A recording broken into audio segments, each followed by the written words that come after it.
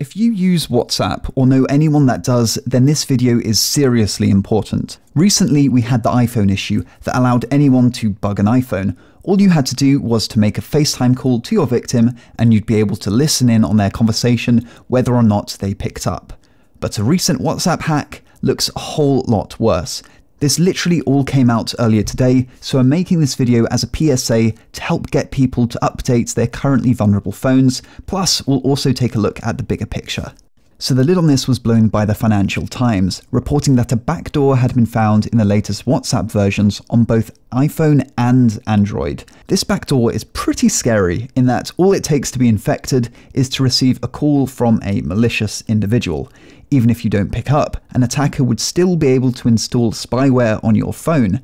It's even been suggested that targeted individuals may have even had their call history wiped, so there's no way they would even know they'd been pwned. So this whole vulnerability works via a buffer overflow vulnerability in WhatsApp's VoIP stack, which allows remote code execution using a specially crafted series of packets sent to a target phone number.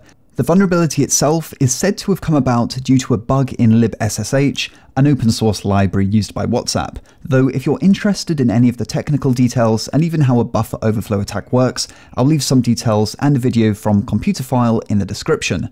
Once compromised, a device can be loaded with spyware to go through your photos, past messages, etc. Essentially, once compromised, it's all over. WhatsApp released a patch for this yesterday, so if you have the app, and there's a good chance you do, given 1.5 billion people globally use WhatsApp, you should go ahead and open your App Store, Google Play Store, whatever the hell it is you use, and update WhatsApp as a matter of some urgency. The latest version of WhatsApp on Android is 2.19.134 and 2.19.51 for iPhone, so at the time of recording, even my phone is vulnerable. It's been alleged that the malicious code was developed by the NSO Group, and here's where it gets a little spicy. NSO is a company that creates and sells spyware, and not on a small scale. Based in Israel, they advertise their services to Middle Eastern and Western governments with the intention that their spyware will help fight terrorism and crime. Though if that doesn't sound slightly dubious, their flagship product is called Pegasus, a program that can monitor a phone's microphone and camera and do all kinds of nasty deeds. This has recently been sold to countries like Saudi Arabia, which, let's be honest, don't really have the greatest track record when it comes to human rights. It's not really surprising that other countries, such as Mexico, are thought to have tried to infect journalists with this Pegasus spyware.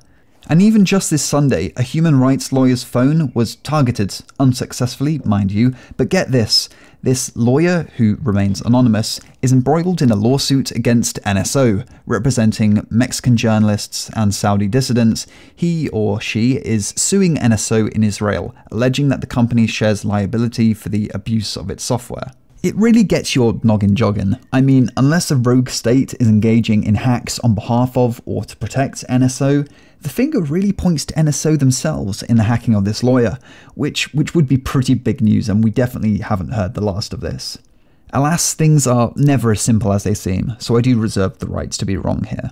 NSO is fighting a battle on another front. Amnesty International is pleading with the Israeli courts to rescind NSO's export license, which allows them to sell their services to other countries, such as Saudi Arabia. They make big claims though, such as alleging NSO's products were used by the Saudis to track and trap individuals such as the murdered journalist Jamal Khashoggi. And look, there's obviously a lot going on here, and I haven't had time to trawl through the nitty-gritty since I wanted to get this video out today whilst many of you, including me, are walking around with vulnerable phones. Maltronics.com is where you can find the latest of hacker hardware, from Wi-Fi deauthors to Arduino keystroke injectors, Wi-Fi keyloggers, and USB protectors.